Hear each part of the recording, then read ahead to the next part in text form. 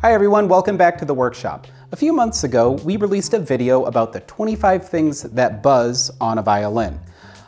As we did that video and covered all of those topics, it came up that there are some unique things that buzz on cellos and basses. So today, we are going to be covering all of those buzz causes that are specific to cellos and basses.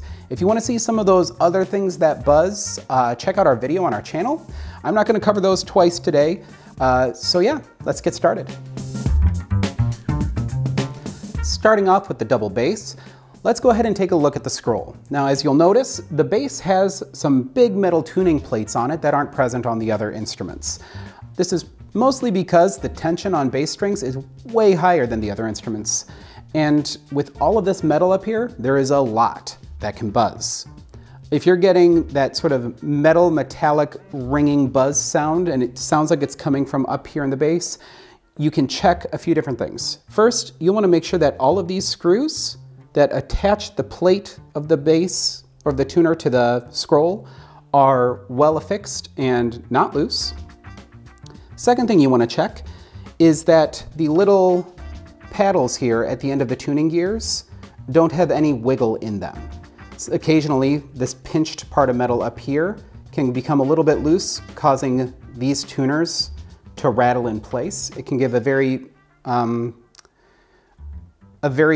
distinct buzzing sound. Next thing you can check for buzzes up here for the bass is if you're getting a very rattle-like sound quality in that buzz, you can make sure that the tuner is actually nice and firm in the tracks here. As you move back and forth with your tuning gear, there's some play between this screw and this gear.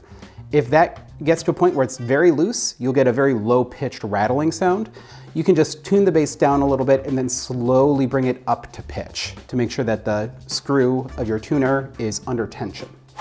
As we move on down the instrument, looking for things that are different, I will make one note here that cellos and basses, due to the fact that the strings vibrate in a wider oscillation pattern, are more prone to buzzing on the fingerboard. So in our previous video from those fingerboard buzzes we identified, they're a much more likely culprit on cellos and basses than they are on violins and violas.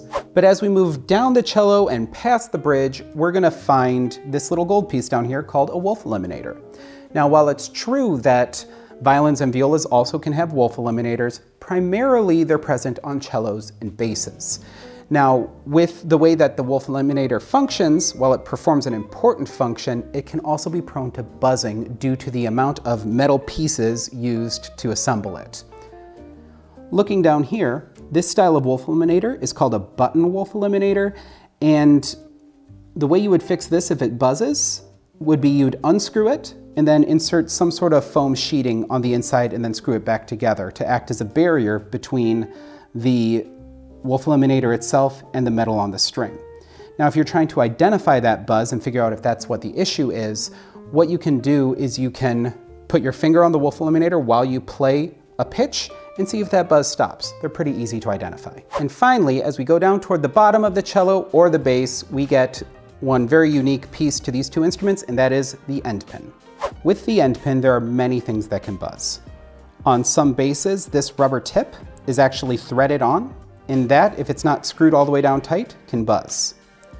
This metal collar right here on some instruments is actually just screwed on, and that can also buzz. So you'll want to make sure that that's securely tightened, make sure your end pin tip is securely tightened.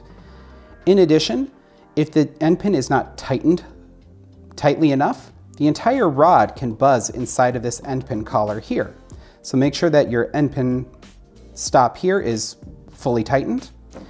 And then finally, on some instruments, what you will see is a metal collar surrounding this end pin. That can become loose over time, and that can also buzz. Now, as far as fixing those issues go, this little collar here and here on the end pin, you can fix that by simply putting a little bit of super glue in there to affix it. Same is true of the end pin tip if you don't want to, pause. So same is true of the end pin tip if you don't plan on removing the rubber covering.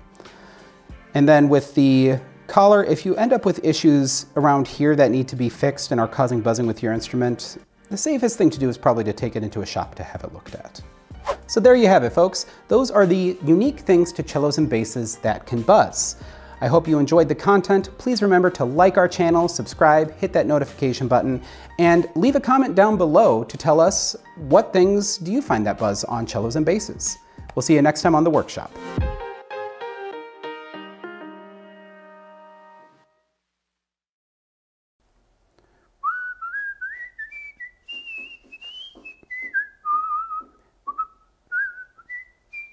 The one thing I think is really weird about those spell casting classes is the fact that, like, once you have a damage spell, you kind of don't need another one.